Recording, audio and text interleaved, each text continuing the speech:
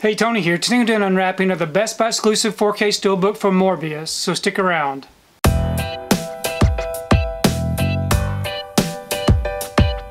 So today I picked up my order from Morbius. This is a Best Buy exclusive 4K Steelbook with the Blu-ray and the digital. Here's the front, and here's the back. If you'd like to check out these special features, you can go ahead and pause and do so.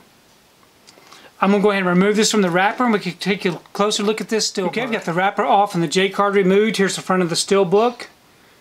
It is a matte finish with no embossing or debossing. And here's the back. So we open it up. We got our front and back together.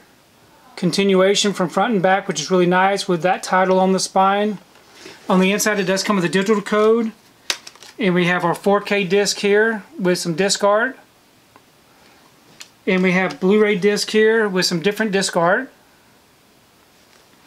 And we do have some inside artwork. It's kind of dark, but it's there. So overall, it's a really beautiful looking Steelbook. So I've gone ahead and I placed the Steelbook inside this protected bag. This bag will help keep the Steelbook from getting scuffed up on the shelf up against my other Steelbooks. I do have an affiliate link down below where I purchased these bags off of Amazon if you're interested in checking that out. I also wanted to take time just to show you the regular 4K release with this really nice looking lenticular slipcover. So that was a really nice added touch to that. And then I also picked up just the regular Target exclusive with this really nice looking fan art. So very happy to have these in the collection. Please leave me a comment below. Let me know what you think about this particular Steelbook release, and also let me know what you think about the movie Morbius. I really do enjoy reading your comments. If you like what you saw here today, please give it a thumbs up and share the video. If you haven't subscribed to my channel, I really appreciate it if you subscribe.